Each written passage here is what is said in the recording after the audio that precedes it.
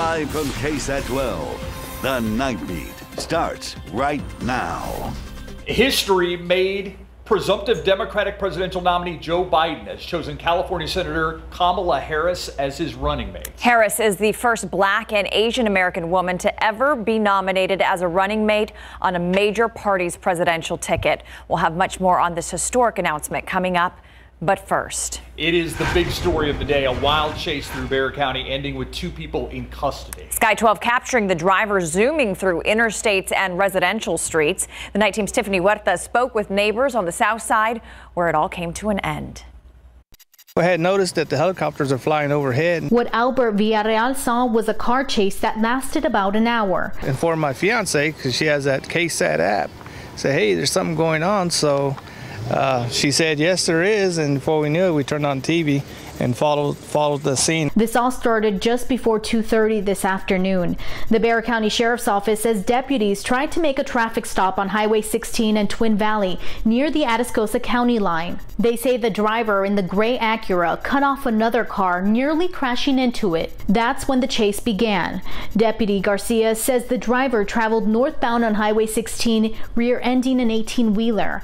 He says a female passenger bailed out but was caught by Somerset police. The pursuit continued onto Highway 16 to Loop 410, 410 to 37, 37 all the way up to I-35. Garcia says the driver collided with a patrol unit and even rammed into a gate, causing property damage of up to $30,000.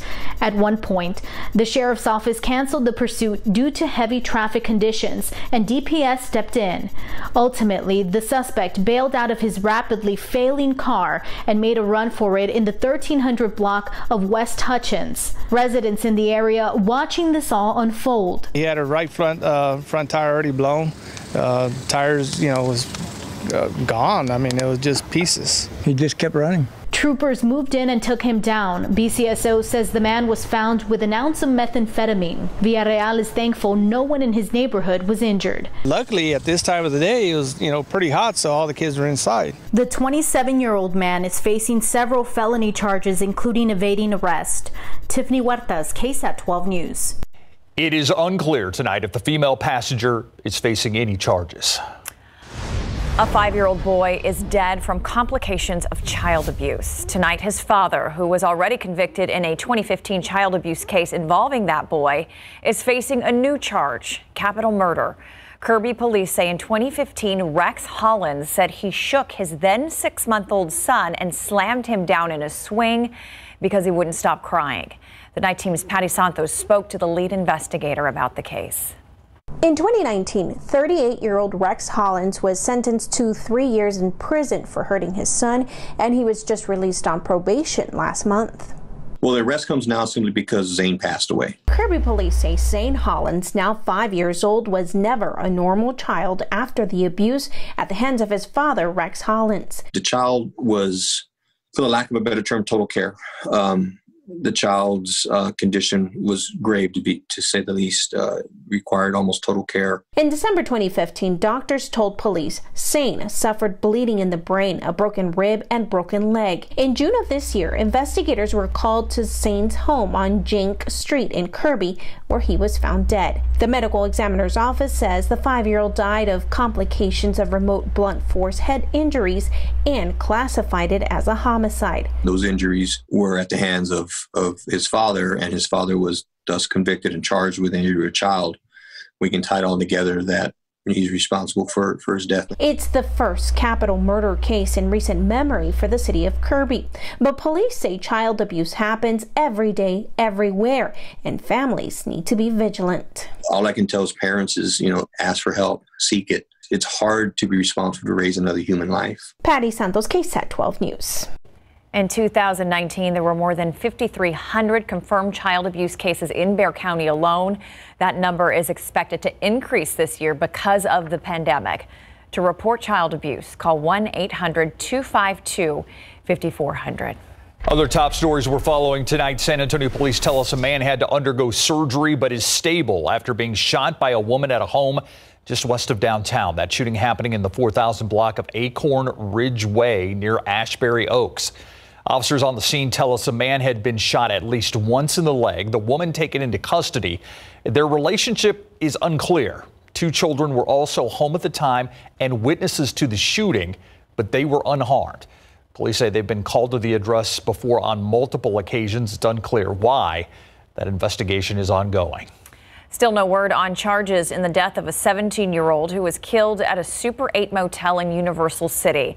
The teen has been identified as Steven Vasquez Flores. Police responded to the 200 block of Palisades Drive around 4:30 this morning. That's near 1604 and Pat Booker Road. Officers say Vasquez Flores had been fatally shot on the first floor. It's unclear by who or why. At last check, 4 people were in custody, 2 of them minors. Meanwhile, it's been a month and police are still searching for a driver who hit and killed a man near the south side. It happened back on July 11th. According to police, 21-year-old Antonio Lopez was crossing the street near South Flores and Division Avenue when he was struck. Officers say the driver took off.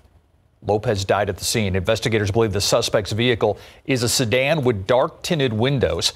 Information that leads to an arrest could be worth up to $5,000 from Crime Stoppers. The number to call, 210-224-STOP. Turning to coronavirus and the latest here in Bexar County, San Antonio Mayor Ron Nirenberg announcing 205 new cases of COVID-19 today, bringing us to 43,164 since the beginning of the pandemic. Another 11 deaths brings our total to 519. Meanwhile, 720 Bexar County residents are currently in the hospital, with 317 in the ICU and 216 on ventilators. The Centers for Disease Control and Prevention releasing new guidance on face masks for K through 12 schools. The CDC says masks could cause unintended consequences. For example, a child could experience bullying, discrimination, or be stigmatized if they do or don't wear a face mask. Also, some parents might not agree with mask policies. The CDC says districts should have a plan in place to handle both of those challenges. Teachers and students aren't the only ones preparing for this new change this new school year. School nurses are also trying to adapt. The Night Team's Daphne Gray with how Northeast ISD nurses are prepared to handle the coronavirus on school campuses. You know, there is so much more on their plates. There is so much more at stake. And I think that our nurses are certainly up to the task. As school reopens, Northeast Independent School District made sure to provide their school nurses hours of COVID-19 training. That training includes contact tracing they've learned through Johns Hopkins University. They will be able to know how to trace where they've been, what questions to ask, and then hopefully make sure that it doesn't spread. All 90 of their nurses have also been tasked with creating an isolation room. The district also has an electronic form that teachers must fill out when they see one of their students showing symptoms of COVID-19 while on campus. Before they come, they will alert the nurse's office that someone with possible COVID symptoms is coming in, so that they have time real quick to isolate everyone, make sure the clinic is cleared, make sure they have on all of the PPE. The district says this controlled approach will help prevent them from going down the same path this Georgia high school did. That school has since been shut down for cleaning purposes after several students tested positive for the virus. We don't want to open just to close again and then reopen. So we really need to be smart. We need to learn from that experience, and we are looking, at how other schools who have already reopened, how they are handling the situations and the safety plans and reopening procedures that they have been putting out. Most districts in Bexar County are doing a phased approach to bringing students back for in-person learning. Couldn't do this without all of our nurses, and they really are the backbone of our department. Daphne Gray, KSAT 12 News. Turning to ongoing bar closures across the state, Governor Abbott providing an update today as to when they might reopen. Although COVID-19 hospitalizations are on a downward trend statewide, the percentage of positive COVID-19 tests is at nearly 21%, the highest it has been in months. Abbott says he wants that positivity rate well below 10% for a significant amount of time before even considering the reopening of bars. And when they do, people would still need to wear masks and remain seated at their assigned table. We're getting a better idea of how much it will cost to recover from the coronavirus pandemic here in San Antonio and how the city will pay for it. In a budget presentation today, city staff told council members they expect to spend $492 million on coronavirus-related expenses over the next 3 years. That money covering everything from testing costs to the city's emergency housing assistance program. Most of that money is coming from grants. More than $94 million of it will come out of the city's general fund.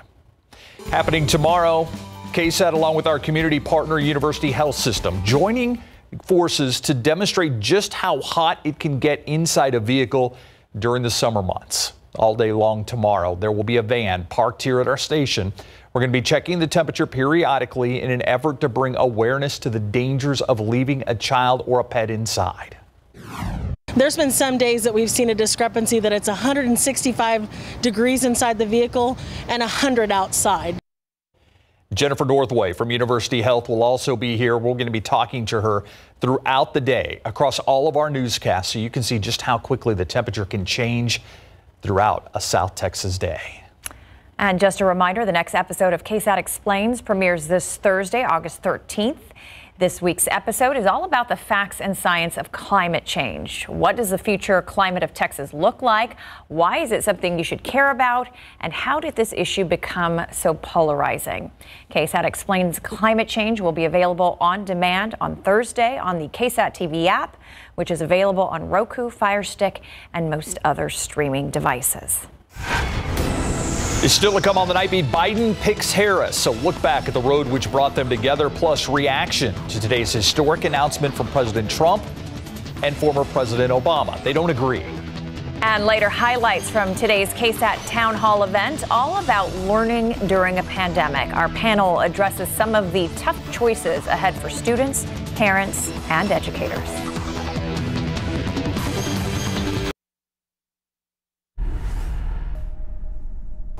Tomorrow is the first day of school for Bernie ISD, where the majority of parents have decided to send their students back for in-person learning. I'm Sarah Acosta. Coming up tomorrow on GMSA, we give you a preview of that first day.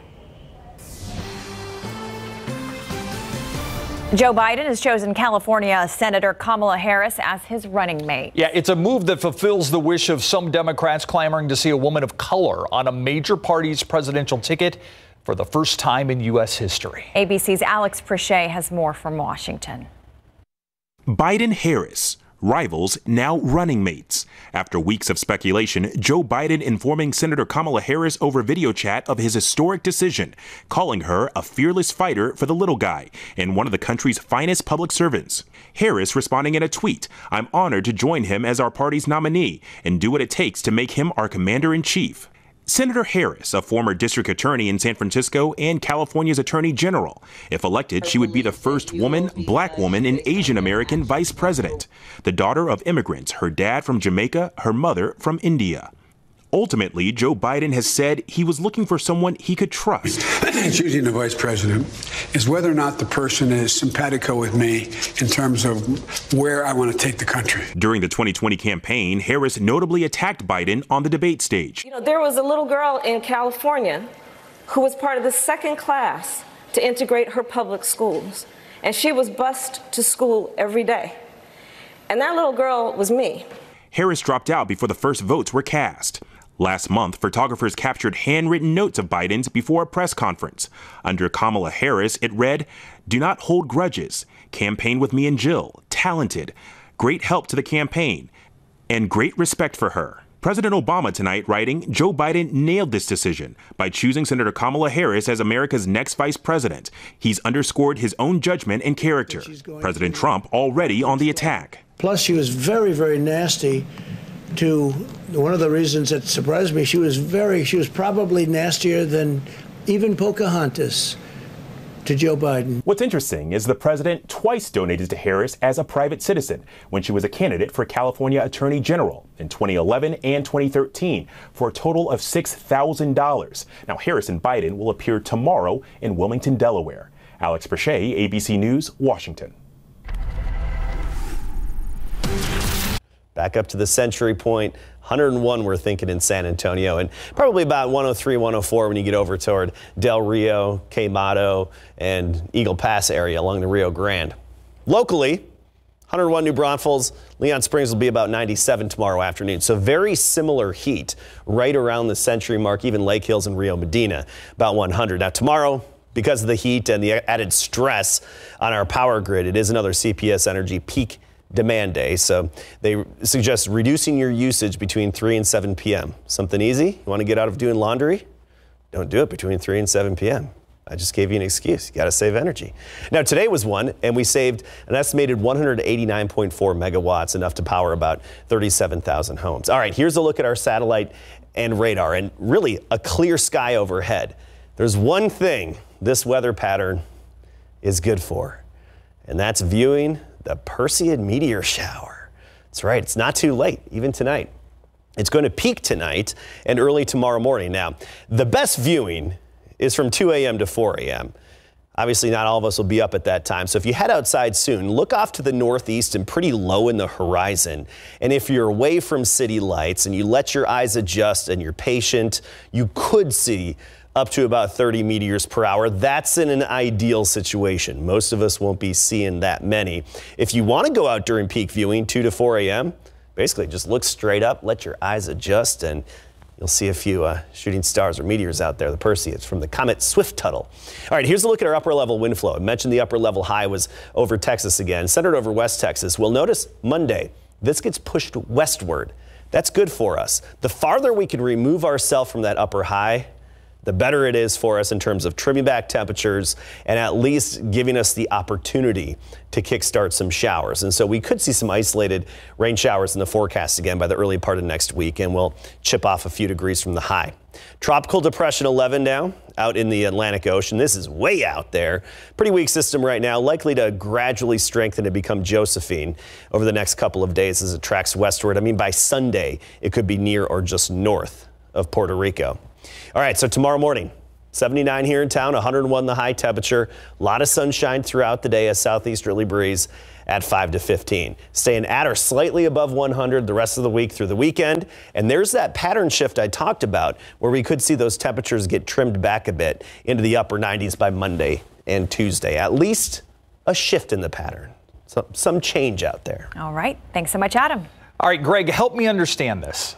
They're playing 8 games in the bubble. That's true. The Spurs could go 6-2. They could. And not make the playoffs. And still need help from either Memphis, in this case Portland, or Phoenix. I mean, there are 4 teams right now that are kind of on the bubble, in the bubble, if you will. When we come back, more about the Spurs' big win. In fact, they've been nothing short of amazing inside the NBA bubble. And at the same time, the Big 12 decision is in.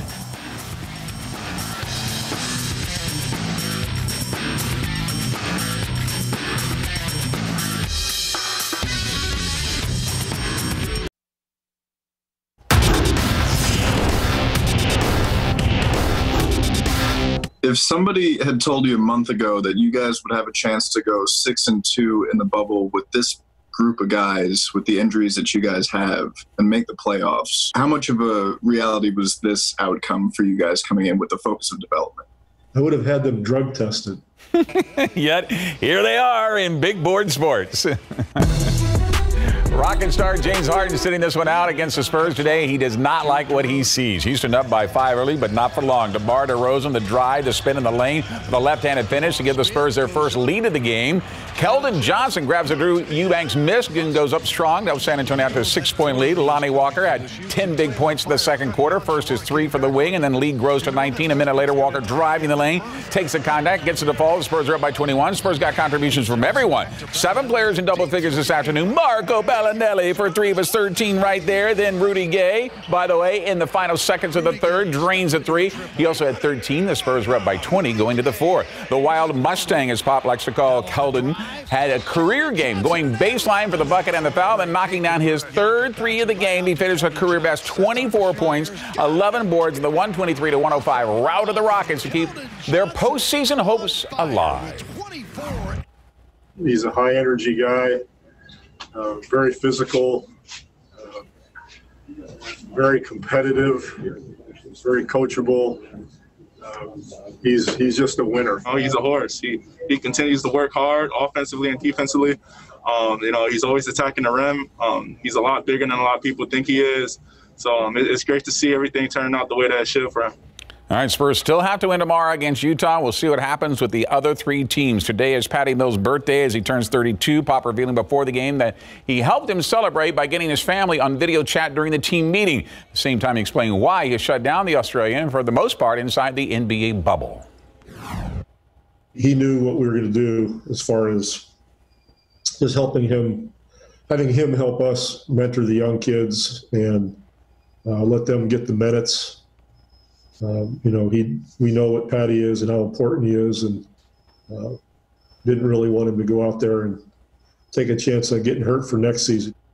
As expected, the Big Ten has become the first Power 5 conference to announce that they are postponing the fall football season with the hopes of playing in the spring. The Pac-12 follows shortly thereafter with the same action. The announcement comes after several days of speculations and reports amid the health concerns revolving around the coronavirus. And it comes despite the pleas of players, coaches, even the President of the United States to let them play. This also comes after as many as 5 players in the Big Ten were diagnosed with a rare disease known as myocarditis, in which is the enlargement of the heart muscle believed to be accelerated by COVID-19.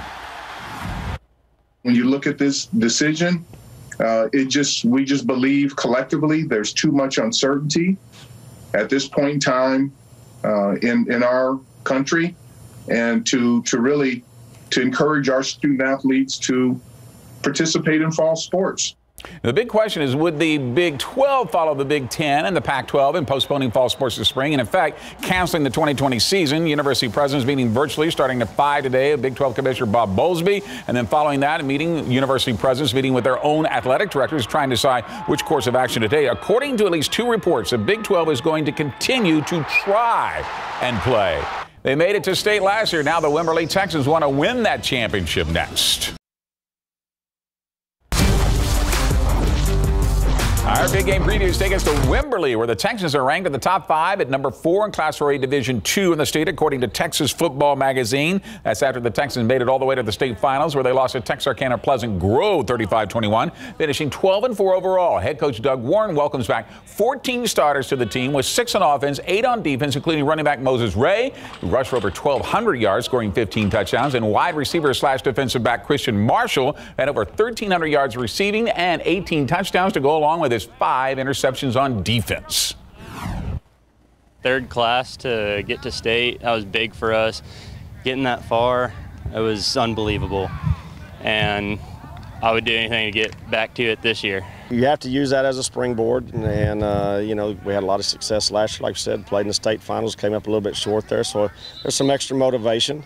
But it is a different team. We've had some key losses, and just trying to find some young guys that are going to fill into those spots and carve out their legacy. The Texans will kick off their season at home against Canyon Lake on Friday, August the 28th at 7:30 p.m. And just think, the kickoff of the high school football season between 1A to 4A will actually be 2 weeks from this Thursday. Wow. Pretty close. Right around the corner. Thank you, Greg.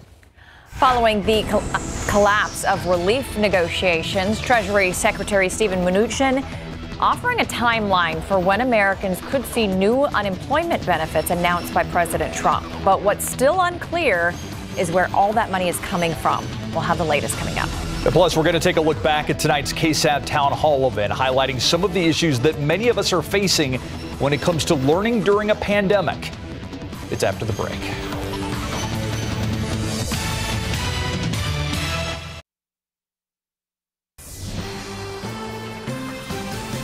The coronavirus pandemic has caused uncertainty and lingering questions about how or when students and teachers can safely return to classrooms.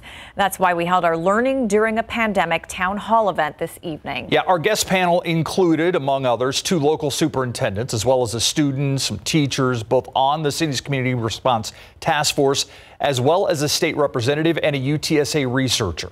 Let's take a look back now at just a few of the bits of this conversation. Students, educators, teachers, parents, we need to be in these conversations. We are going to be the people affected. Don't make decisions for us, make decisions with us. My main top concern is just the safety of my students and the safety of myself as a teacher and the safety of my family, because I'm not only a teacher, 12 hours a day. I go home and I'm a daughter, I'm a sister, and I don't want to kill my family. And thanks to Monica for sharing her thoughts with us on this very important topic. We're continuing our town hall here. We have often talked about how schools are a safe haven for a lot of kids. Melina, I want to pose this next question to you as the teacher on our panelist. So often teachers play the critically important role of recognizing when there are problems at home with a student and perhaps, reporting that, making sure the child gets help. You talked about how teachers wear so many different hats. How can teachers continue to fill that gap and to recognize when a student may need extra help, may be in harm's way when we're doing remote learning? Yeah, I know that's been something that's come up so often. I will say, we do run into those issues, but we also see the majority of our families are really invested in seeing that their children are productive and that they are working and they're doing the best that they possibly can to ensure that they're being successful through virtual learning. So yes, we certainly are reaching out. I know that myself and all of the teachers that I know, we spent hours from March through June and hours in the day, communicating with our families, calling them, doing Zoom lessons, speaking to our students, not just about lessons, but touching base with them and building those relationships that we always do with them. But I know that I talk to families consistently to ensure that the students are being successful and to hear out whatever issues or problems they have. That's what teachers do. They are going to continue to do what is best for kids. And, we want to ensure that our students are successful. So we will do everything in our power to ensure that. Alejo, I don't know, Alejo Sosa, I don't know if you heard the conversation. It was a young woman from the Young Women's Leadership Academy talking about her frustration that students' concerns are not being brought into this conversation. You have a voice perhaps bigger than any other student in town. Are you feeling that frustration from some of your fellow students? Definitely, and I know the student that just spoke. We're both a part of the SISD Student Coalition, and one thing that we've constantly been driving forward is nothing for the students without the students, right? And I think constantly there are only one or two student representatives in spaces like these. And we just need to work more to incorporate more students, right? Mr. Martinez asked, what can we do to support those students? Reach out to those students, get them engaged in the conversation and really strive to improve their situations. I think that for virtual learning, that all too often we're really quick to look at it from a deficit mindset when we can look at it in a positive light, like Mr. Guriel just mentioned, right? We have the capacity to build a positive virtual learning experience for students. And I think that all too often school districts abandon these ideas and want to revert back to in-person learning when some of these students, right, the majority of these students can't afford to get sick. Their families can't afford for that. And I think that just when we reach out to students, we see that these problems are recognized, and our coalition has seen that in our work. Let's talk about a big topic I think every teacher, parent, student wants to address. What happens if? Yeah. Superintendent Martinez, I will pose that question to you. What happens if a teacher or student tests positive for COVID-19? So what we're doing even now is just working directly with Metro Health, and so we follow every step of their procedure. So we do contact tracing. We inform any employee that was in contact with that individual. We have them quarantine themselves. What we've done in our district for our staff, because I've gotten this concern so much, is that we're going to make sure that if staff have to be on leave, that they will not be charged any sick time, so that everybody will have whatever time they need to be quarantined to get better. We're actually right now trying to get an insurance policy for our students because so many of our students are in extracurriculars and UIL activities, and I really would like to have a policy that even protects our children for COVID type related expenses, because we know even though the numbers are small for children that can be hospitalized, but they can be hospitalized. Parents can be hospitalized, grandparents can be hospitalized. And so those are the things that unfortunately, our state don't have the proper safety nets. We have a large percentage of our families that don't have insurance. It's something that our board is very concerned about. So again, these are things that we're exploring right now to try to see if we can have in place, again, so that when children do come in person, when it is safe, hopefully we can have these safety measures and hopefully these resources for our families, and of course our staff will have those resources of not having any sick days being charged, and of course being part of our medical program. Are you concerned about the possibility that you may open and then have to close? I mean, do you have a protocol in place, like when it's time to shut down a particular campus again, and what that could do to the learning process? So it's one of the reasons why we're being so meticulous in how we are going to open up schools. In other words, having a voluntary set of teachers come in on the first day, that it would be our safety committee, not allowing students to come in person for instruction until, again, we have our safety procedures in place, all of our equipment, being very gradual about it. Like I said, at the most 4 to 6 children. I'm empowering teachers and principals to make those decisions with parents. So it might be a child coming in 1 day a week. And then when we feel that that's working well, or the child needs more help, 2 days a week, and we keep moving on. And then for families who want to stay remote, they will have that option. And I'm going to definitely take a little, at the suggestion you made, really, engaging in students as well as parents of how do we make that remote learning plan successful, so that families families who choose that option, whether it's the whole semester or the whole year, that we know that there's no academic loss. Because again, what Dr. Virel related in terms of the survey results is a real concern for many of my colleagues, that we don't want children to be losing academically because they're trying to be safe. And that's not a fair choice for families to have to make. Right. We need to be able to do both. That was just a small piece of the much larger conversation we had with our panel this evening. If you want to watch our Learning During a Pandemic Town Hall in its entirety, you can still do so right now on KSAT.com. We'll be right back. Never miss a story. Watch live or when you want. San Antonio's latest news and weather, streaming free on KSAT TV.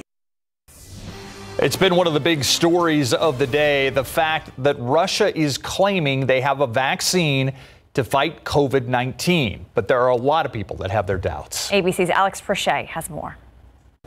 Tonight, the rest of the world's reacting to Russia's claims of having pre-regulatory approval of a coronavirus vaccine. However, Russian scientists haven't reported testing the drug in the critical phase 3 trial on humans. The World Health Organization is now investigating. Pre-qualification of any vaccine includes the rigorous review and assessment of all required safety and efficacy data. The WHO encouraged that several potential vaccines are developing quickly. However, many are skeptical of Russia's claims of a proven COVID cure. The point is not to be first with a vaccine. The point is to have a vaccine that is safe and effective. Health and Human Services Secretary Alex Azar says the U.S. is still expecting to have a vaccine in the next few months, perhaps even by December. December is also how far out the president is extending new $400 weekly unemployment benefits. His plan requires states to cover $100, while the federal government will contribute $300 on each check, something many governors say they can't afford. In a bipartisan statement, the National Governors Association writing, "We appreciate the White House's proposals. However, we are concerned about the significant administrative burdens and costs this latest action would place on states. The best way forward is for Congress and the administration to get back to the negotiating table and come up with a workable solution." Democratic Senator Chuck Schumer saying this about the president's plan. It is so put together with spit and glue that in all likelihood, many states won't implement it at all. And many more, even if they want to implement it, will take months, several months, while people will not get their unemployment benefits. Treasury Secretary Steve Mnuchin countering, within the next week or two, most of the states will be able to execute. Meanwhile, Dr. Anthony Fauci saying in order for the U.S. to get this outbreak under control, it must get below 10,000 cases by the fall. As we get into the winter and fall, with the likelihood that we'd have a convergence of 2 respiratory diseases, we could have a very difficult time. Fauci again saying the key to that is following CDC guidelines, wearing masks and social distancing. Alex Prochet, ABC News, Washington. The coronavirus has created unique challenges for special needs parents who have depended on school systems to provide treatment and education for their children. Just explaining the virus and its impact on daily routines is complicated, especially for the 1 in 54 children in the U.S. diagnosed with autism. Ursula Perry with ways parents of children with special needs can talk to their kids about the pandemic. What do you do with your hands? Wash your hands. You wash your hands. Raquel Regalado is the mother of 2 autistic children, including 16-year-old Bella. She says when the pandemic first hit, it was tough. There was a lot of anxiety, and a lot of questions. Raquel went back to basics, creating a new routine for her kids. What do you have to wear when you go outside, take a walk? Hat, your hat. I think the most important thing is that they tell the truth in a way that they are going to understand. Parents of children with disabilities need to be honest when it comes to the coronavirus. There is a germ, there's a virus out there that it's dangerous to our health, and we have to protect ourselves. Giving kids with special needs a visual can help explain concepts like social distancing. Maybe draw a square that is 6 feet big and tell them, this is your space, your personal space. Camilla says it's important to try and stick to a daily schedule. Raquel plans her activities at least a week in advance to make sure that she has all of the supplies to keep her children busy. If you're having problems struggling trying to find activities for special needs children during these coronavirus times, you can always go to www.thechildrenstrust.org. Ursula Perry, KSAT 12 News. All right, take a look at this video from Beirut. The people there paused protesting today to mark exactly 1 week since the devastating explosion at a port warehouse.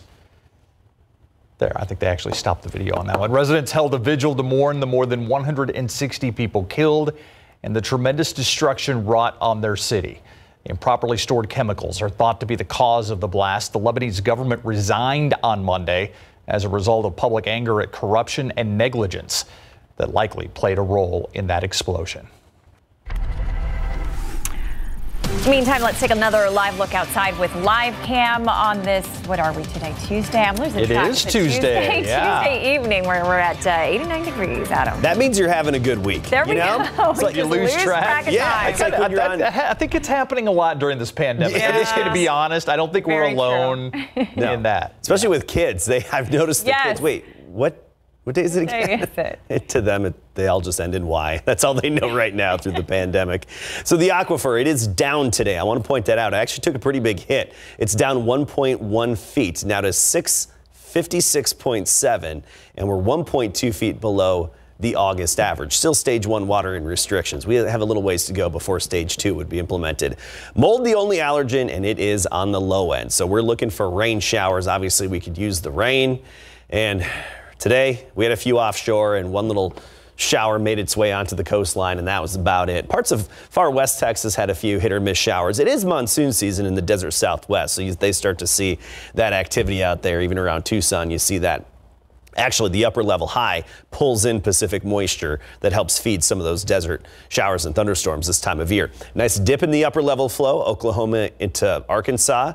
That was a good rain producer for them, too far removed for us, all because of the upper level high. Now, this will be shifting westward in the coming days, and that's very important, especially when it gets over Nevada. That's where it's going to be as we get into the early part of next week. So they're going to see their temperature spike here in the western third of the country, from basically California, Arizona, all the way up to about Calgary in Canada.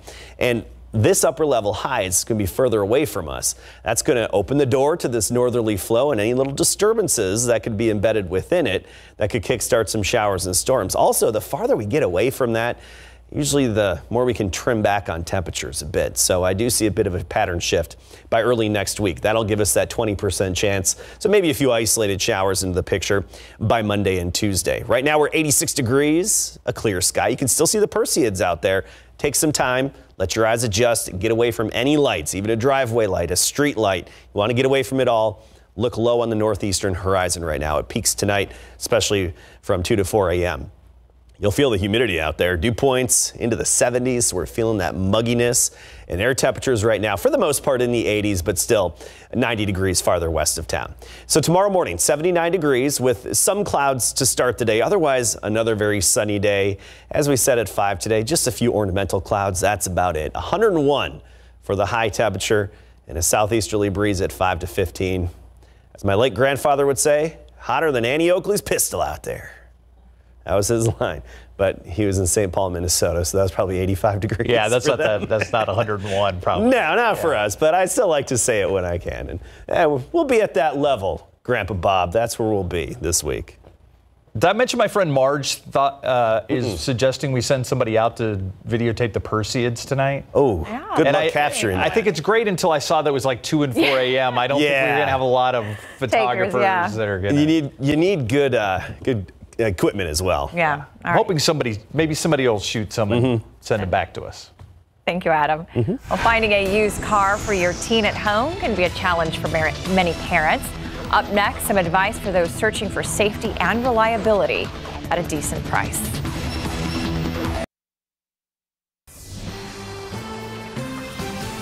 Safe cars for teenage drivers. If you're a parent looking for a good used car for your teen, you probably want the safest, most reliable, and most affordable one you can find. It's not an easy hunt, though. 12 on your side's Marilyn Moritz with some picks to consider, and they're less than $6 grand. Teens behind the wheel, immaturity, inexperience, and all those distractions add up to risky business. Crash tests for teens are quadruple those of drivers 20 and up. So when choosing a car, parents want something that's safe, won't break down, and won't break the budget. When choosing a vehicle for a young driver, it can be a struggle to find one that gives them very good crash protection with one that can help them avoid the crash in the first place. To help families zero in, the Insurance Institute for Highway Safety and Consumer Reports joined forces and data. They considered how well a car handles in an emergency. Brakes on dry roads. Whether it has electronic stability control. On this screen, the bottom one does not. And of course, crash tests. From a 40-mile-an-hour front corner crash to this T-bone right into the driver's side. Among the best of their 65 recommendations for teens, the Chevy Equinox 2016 and newer, and the Honda Accord 2013 and newer.